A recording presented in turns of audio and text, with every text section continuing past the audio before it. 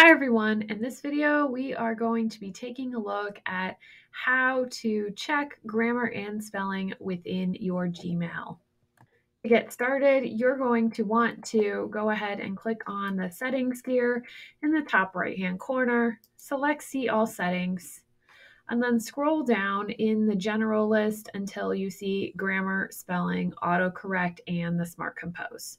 You're going to want to make sure that grammar settings are on, spelling suggestions are on, and autocorrect is on as well. The Smart Compose are completely up to you, and if you don't want Google learning from you as you are typing your emails to make suggestions, you can feel free to turn those off.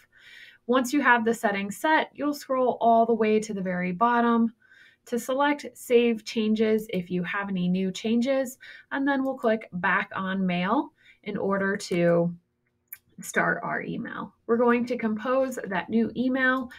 Once I have my message there, I can see that I have words underlined in both red and blue.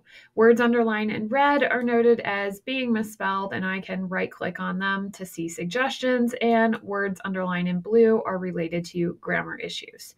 Additionally, you can come down and click the three dots in the bottom right-hand corner of your email and select to check spelling, and Google will check that spelling. Do note that I have the word unit misspelled as well, but sometimes spell check doesn't pick up everything because of words being perhaps words in another language or even in English, or it doesn't recognize words that it considers complete nonsense. So just make sure that you read back over your email to have everything that you want before you hit send.